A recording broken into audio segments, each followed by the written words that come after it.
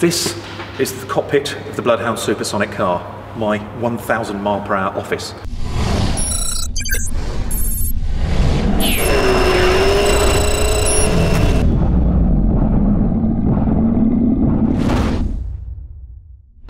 It's a carbon fibre monocoque. It is a single piece with all the structural strength built into it. And carbon fibre is an extraordinary material. It is the same high technology material from which we make modern jet fighters, Formula One cars, and in this particular case, the strongest safety cell in the history of motorsport. It is 7 layers of carbon fibre with then an aluminium honeycomb spacing and another 5 layers on the inside. This has produced a monocoque which is a total of 200 kilograms and took over 10,000 hours work to produce.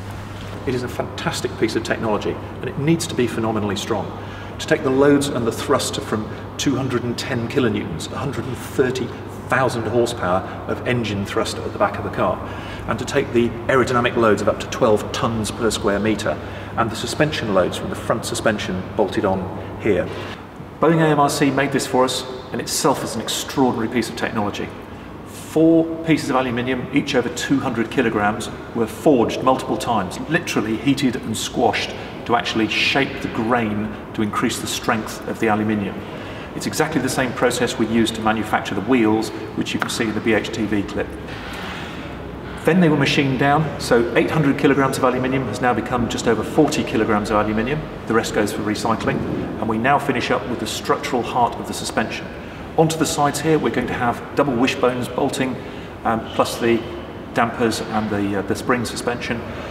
On the end of that, 2 90 centimetre diameter, 100 kilogram wheels will be spinning at over 10,000 RPM.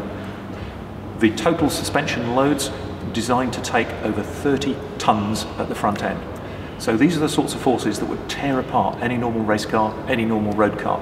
This is an extraordinary piece of extreme technology. All of that load has to be passed through this aluminium into the carbon fibre monocoque, which is the structural heart of the car.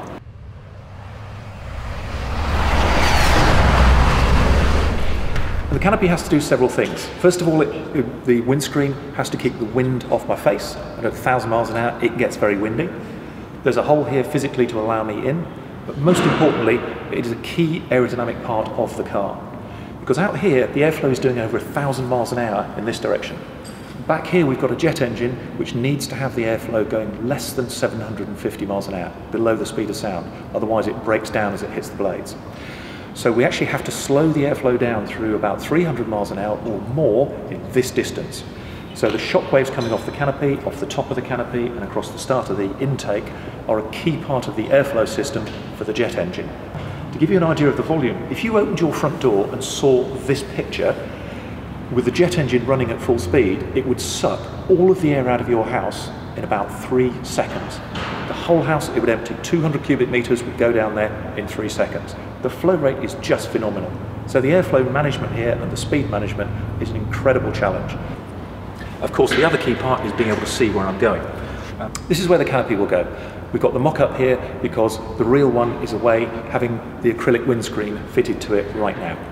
They literally take a block of hot acrylic, and the PPA group are actually stretching this and wrapping it around a mould, which will produce about a 12mm piece of plastic. And they'll do that twice. They'll then glue these 2 pieces together to make them even stronger.